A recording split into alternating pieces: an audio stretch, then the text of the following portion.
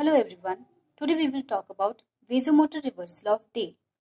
We will start with the phenomena or concept on which it is based. It is based on the biphasic response shown by adrenaline.